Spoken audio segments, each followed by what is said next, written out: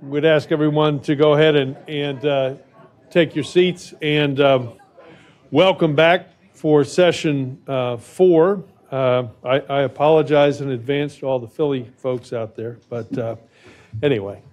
Yeah, sorry about that. But just as a word of advice, don't bet against Patrick Mahomes when he actually has a functioning offensive line. That would be my advice. So I am Roy Jensen, and I'm the Vice Chancellor and Director of the University of Kansas Cancer Center and the William R. Jewell, MD, Distinguished Kansas Masonic Professor of Cancer Research. And in this afternoon's session, we're going to pick up on a number of the topics that were introduced in earlier sessions and maybe give them a little bit more of a practical treatment.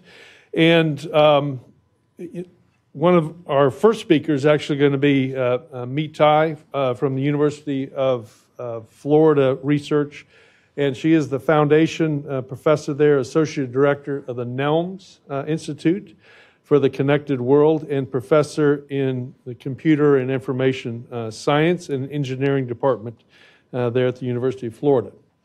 And she's going to talk about some of the ethical aspects of AI and how we can potentially mitigate the fact that just about every time that we introduce a technology, there is an inherent disparity in society around that technology, as witnessed by the fact that there's a lot more billionaires than busboys on SpaceX flights.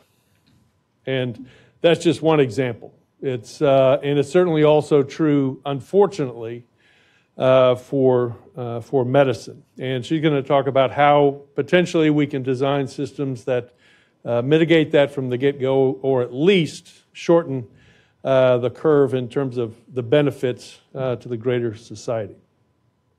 And then we're going to hear from Michael LaPosada, who is the professor and chair of the Department of Pathology at the University of Texas Medical Branch. And Dr. LaPosada moved to UTMB a few years ago and is in the process of implementing an integrated diagnostics group. And he's going to talk with us about some of the issues that are involved in really taking an institution and moving it towards an integrated diagnostics system. And he's made a lot of progress there, and look forward to hearing about that.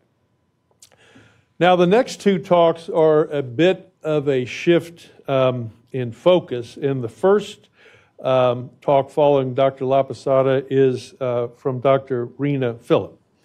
And she is the Associate Director for Biomarkers and Precision Oncology at the Oncology Center for Excellence at the FDA.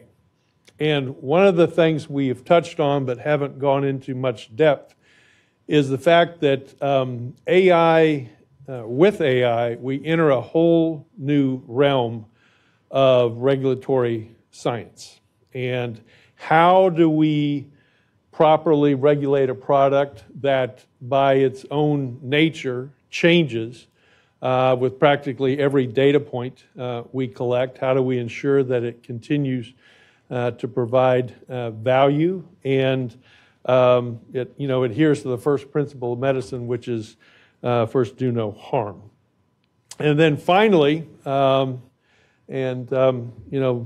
this is kind of the one of the key talks is how do we figure out, or how do payers figure out coverage determination?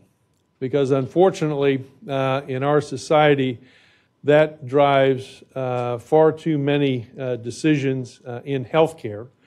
And when you have an evolving technology that we're still working to perfect, how do you decide when something is ready for reimbursement?